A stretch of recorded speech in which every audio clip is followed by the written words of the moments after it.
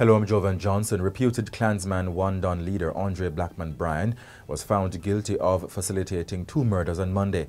In one case, he was convicted with the defendants Jazeel Blake, Dylan McLean and Tariq James for the killing of a couple, Jermaine Bryan and Cedella Walder, in New Nursery Fisheries in St. Catherine in September 2017. A member of the Jamaica Constabulary Force, JCF, has reportedly made a formal complaint of assault against a Jamaica Defense Force soldier following an altercation between them in western Kingston on Sunday evening. The incident occurred at a security checkpoint in the area and has sparked outrage among some JCF members.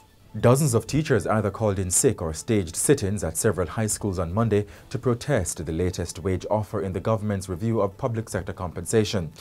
The protest took place at schools including Mount Alvernia, BB Coke, Garvey Maceo, Aberdeen and Waterford.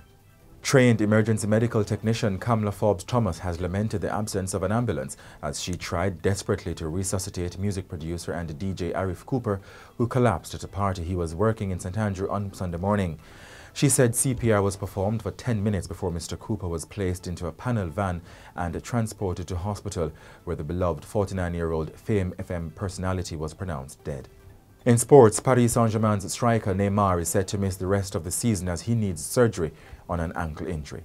In your currency trading at midday today, one US dollar was being sold for $153.76, the British pound sterling for $187.26, and the Canadian dollar for $115.11. In your weather forecast, Tuesday will be partly cloudy. And that's it for the Gleaner Minute. Remember to follow us on Twitter, Facebook and Instagram, and like, comment and share on YouTube. I'm Jovan Johnson.